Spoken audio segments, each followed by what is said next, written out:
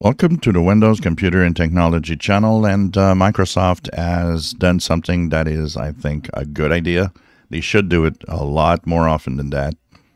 Microsoft has finally updated the version of Windows 11 that you download when you use the media creation tool in their website. So I would guess that if the media creation tool does have the latest, I would guess if you download the disk image also, it should be the latest. So Microsoft did say that what you will get with the media creation tool here is the June 2025 version of the Windows 11 24H2. So that means no updates of, tons and tons of cumulative updates to get up to here.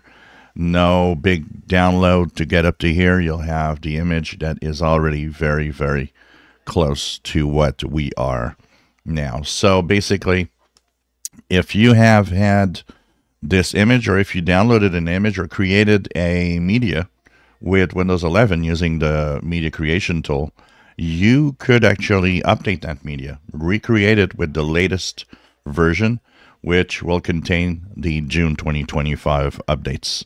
So that means that you're starting with a pretty fresh, pretty new version of Windows 11 now when you download the image. And I would guess, once again, that the image here probably follows that also. So this is a pretty good idea. Microsoft should do this, honestly, every month. It doesn't take time for them to compile those. They should actually do this every month, personally. So, or at least every 3 months or something like that, because now we didn't have any update of 24H2 image since the official release last fall. So update your bootable USB thumb drive, update your images, and you'll know that you have the latest. The link to the download of Windows 11 through the Microsoft webpage is in the description below.